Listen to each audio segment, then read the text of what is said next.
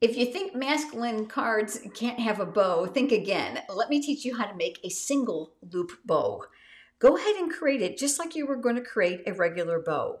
But instead of stopping here where you would pull to get the two tails, pull that second tail all the way through and then tighten the seam.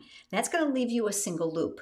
Now you can easily size this up by pulling on that raw end and keeping the tension on the knot, which is going to give you that single loop. Trim it up and add it to your project, and it's the perfect accessory for a masculine card.